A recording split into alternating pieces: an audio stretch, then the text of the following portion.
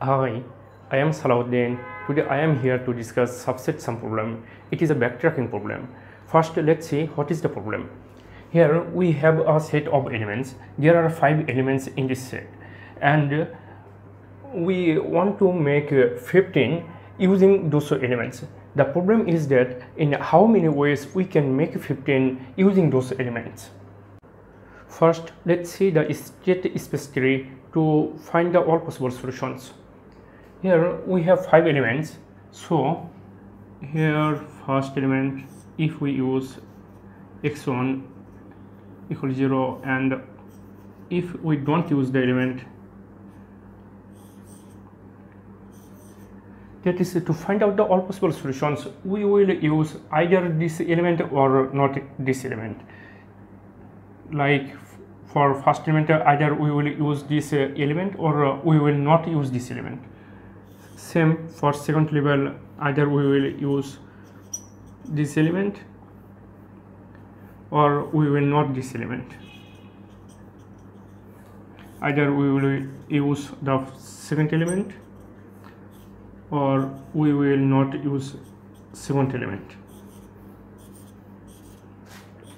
And now for same for third element, x31, x3 0. For fourth element,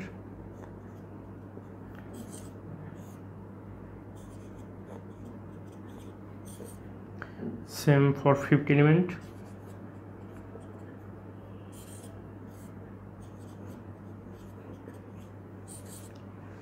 so here same here for third element,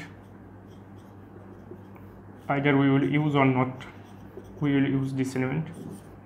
Same here, we have level 1, 2, 3, 4 and 5 level, and this is a binary search tree, so the total cost here will be 2 or 5, that is 2 power n time complexity, and this is an exponential.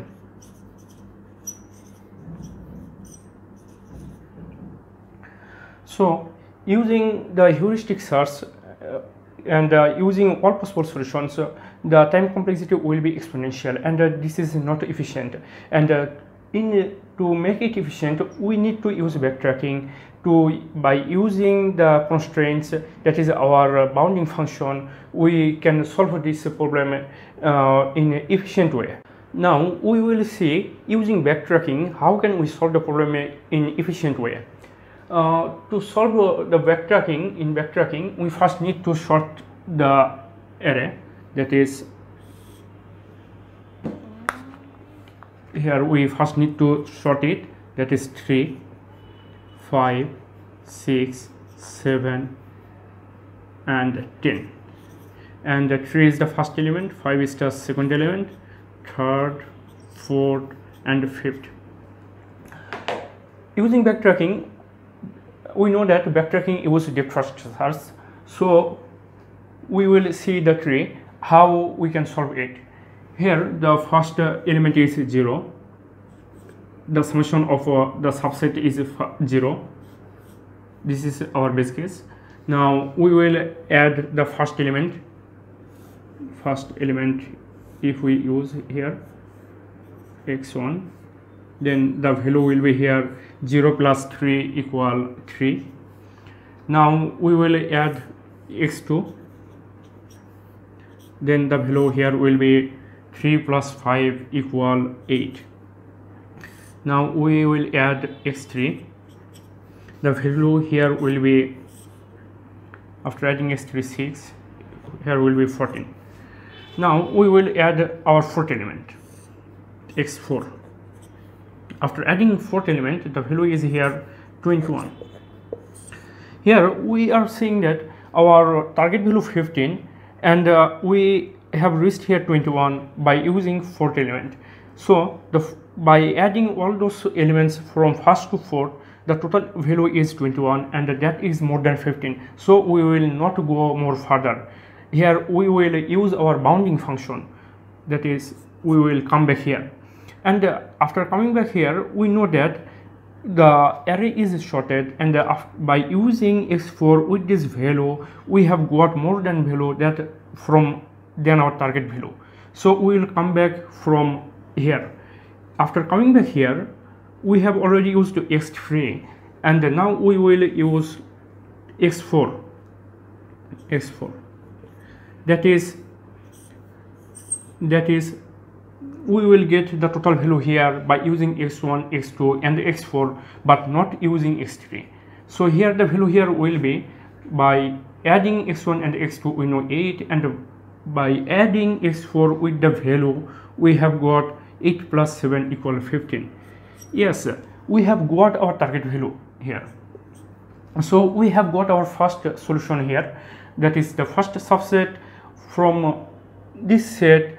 To get the value 15, we needed to use x1, x2 and x4. That is first value 3, the solution first s1 here will be x1 means 3, x2 means 5, and x4 means 7. By adding these three elements we will get 15. This is our first solution. Now we will continue further to find out all possible solutions. We have got our solutions by adding x4 elements with this node. So we know that we will not get the solution by adding more elements. That is as this is a sorted array. So we will go back from here to here, and from here x4 we have already used, and we will go back here. Now after coming back here, we will use here x2 we have used here till x2. Now we will use x3. By adding x3, that means we will get the value here by adding x1 and x3. The value is here 3 plus x3 is 6, so here we will get 9. Now we will add x4.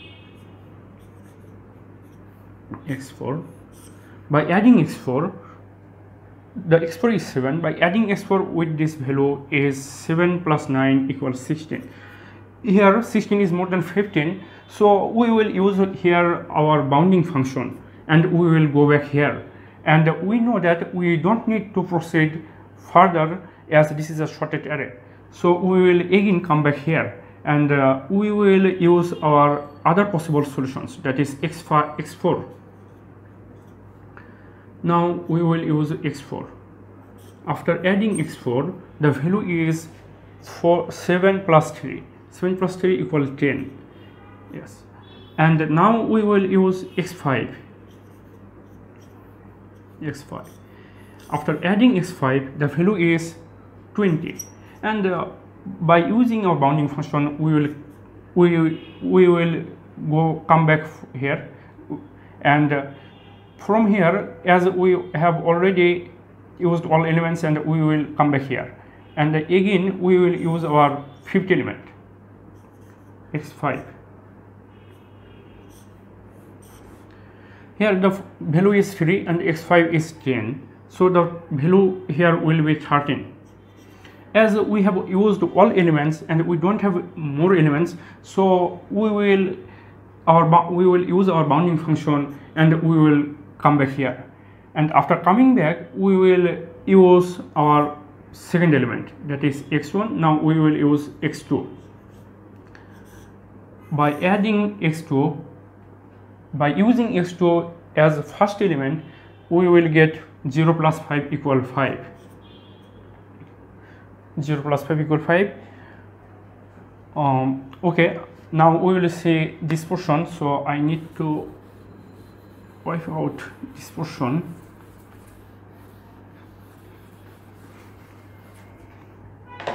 Here x2, from x2 here first we will use x3. After using x3, here we will get 6 plus 5 equal 11, and by using x4 here we will get x4 here 7 plus 11 equal 18. So 18 is more than 15, and we will use our bounding function, and we will come back here, and again we will come back here, and here we will use x4. By using x4, the value is 5 plus 7 equal 12, and we will use x5, and by x5 it is 22, and we will use again our bounding function, and we will go back from here to here, and here now we will use x5. By using x5, the value is here 15, as x5 is 10 and here our value is 5. So here we have got our another solution, and to get the solution we need to use x2 and x5. So our another subset of the solution is x2 second element 5 and fifth element 10. This is our second solution. Now we will go further. As we have used x2, now we will use x3.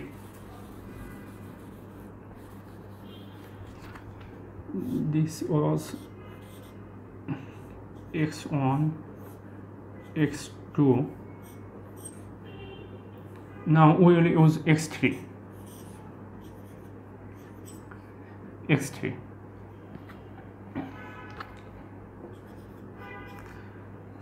By using x3, our first element, the value here will be 6, and now we will continue.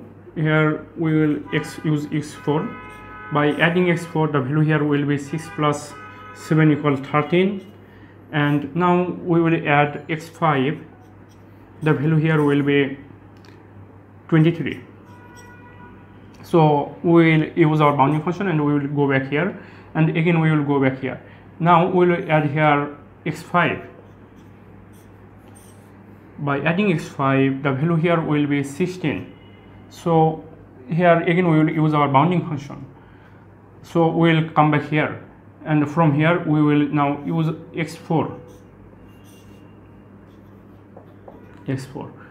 By using x4, our first element, the value is here 7, and by adding x5, the value here will be 17.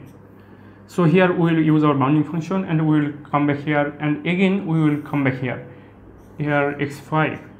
By adding x5, the value here will be 10, and we don't have more elements, so here we will use our bounding function. So by using backtracking, we have got the total two solutions, that is S1 and S2. That is, the elements of S1 is 3, 5 and 7, and the elements of S2 is 5 and 10. And in this way, by using the constraints, that is the bounding function, in backtracking approach, we can solve the problem in efficient way. Now we will see the implementation in C++. To implement it, first we need an array, suppose integer subset, the total size of 5, to hold the elements of the subset. Now if the function is void find subset,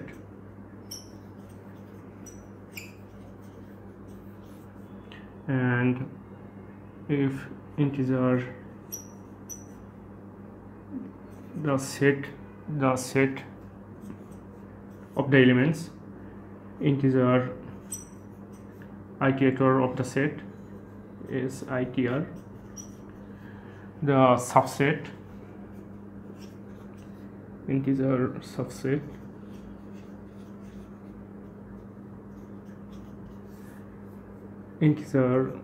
subset position ss pos,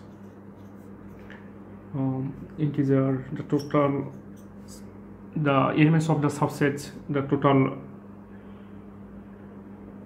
sum of the elements of subset, that is t. So first we will check if the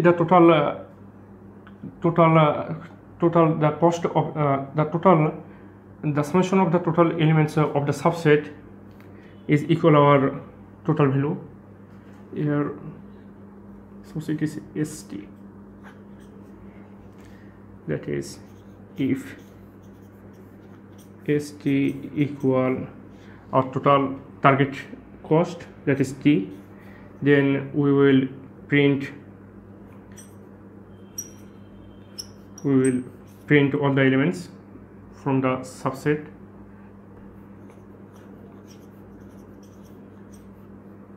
and the position of the subset, and we will not add we will not go further because we have reached to our target position, so we will stop here. And else, if the elements, first we will check the constraints, that is the total value of the, if st plus the current value s of s iterator greater than our target value, then we will return from here. We will not go further. Else we will continue it for, that is if the s iterator less than the total number of elements, that is n, s iterator plus plus,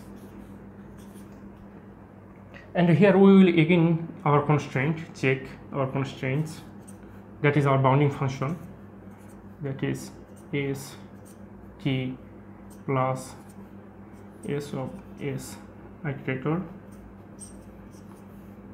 greater than t less than equal t, actually less than equal t. Then we will continue further, that is we will add the value to our subset, ss pos equal s iterator, and we will call this function, as this is a depth first search, to go further, find the subset, that is s it iterator plus 1 subset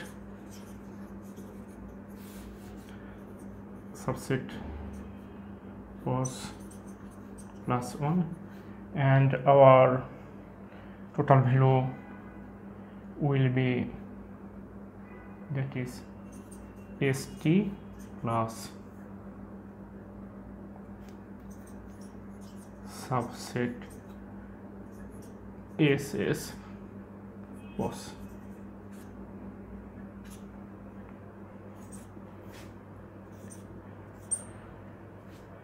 To get the full implementation, please visit my GitHub repository.